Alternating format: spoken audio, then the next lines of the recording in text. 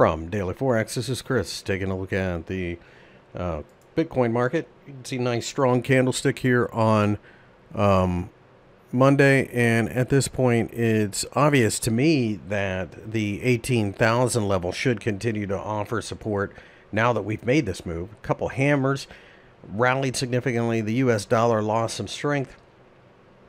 At this point, looking to go to 20,000.